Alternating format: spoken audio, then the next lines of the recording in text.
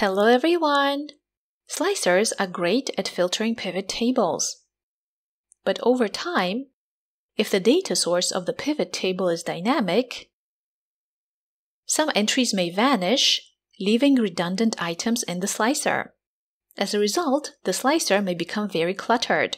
Slicers with many old items can be quite annoying, but there's a very easy fix. So in this video, I'm going to show you 2 ways how to remove redundant items from the slicer to clean it up.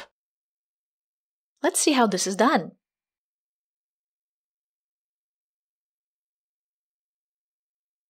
My pivot table and pivot chart shows the sales in thousands of the categories of a certain product.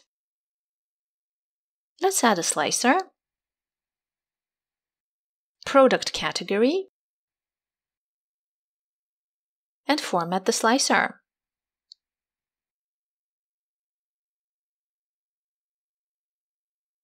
Right now, the slicer does not contain any redundant items, but imagine that over time, categories 1 and 2 are not sold anymore.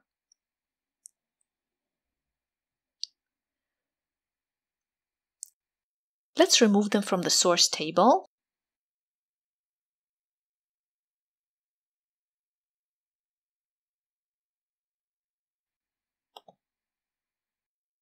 and refresh the pivot table.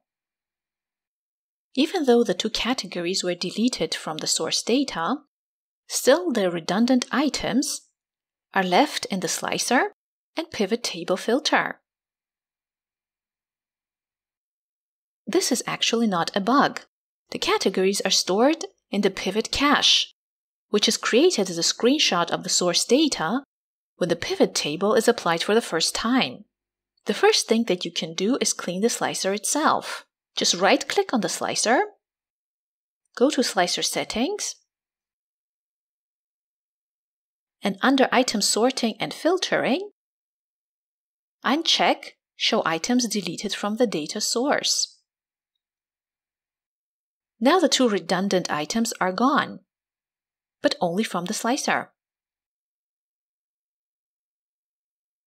The redundant items are still in the pivot table filter,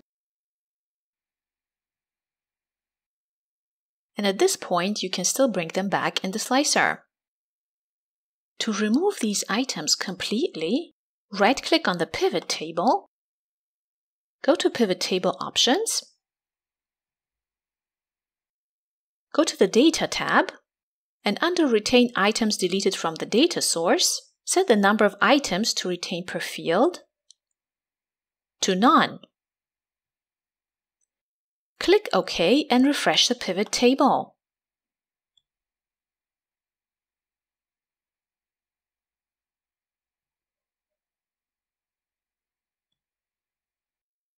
Only new data will be in the filters,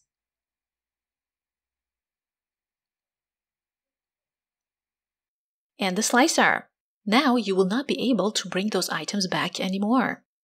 If you like this video, please like and subscribe for more content like this.